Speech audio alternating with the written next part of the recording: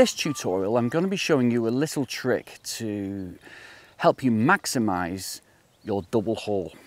Okay, here's my hauling hand back here, and what I want to do is delay the actual haul as late as possible. So that means that just when I close the forward delivery angle, I haul hard there. Okay, and that gives us the most stroke length and the biggest haul.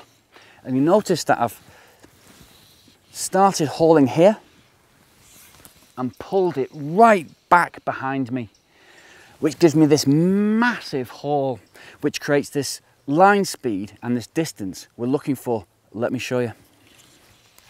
High back cast into the haul position, dragging and hauling as late as possible.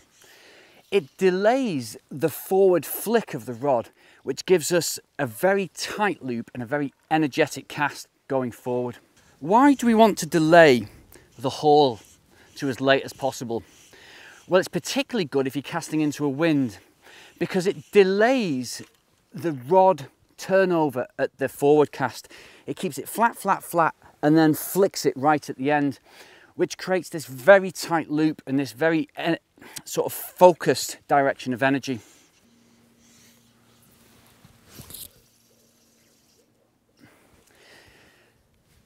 Hauling late delays the turnover of the rod till the very last moment on the forward cast, which gives us a very sort of pointy, narrow loop which cuts into the wind and gives us a very focused direction of energy, and you get more distance basically.